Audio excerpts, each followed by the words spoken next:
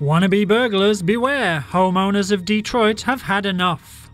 This is Grove Street, Detroit, the scene of the fatal shooting of a would-be burglar several days ago.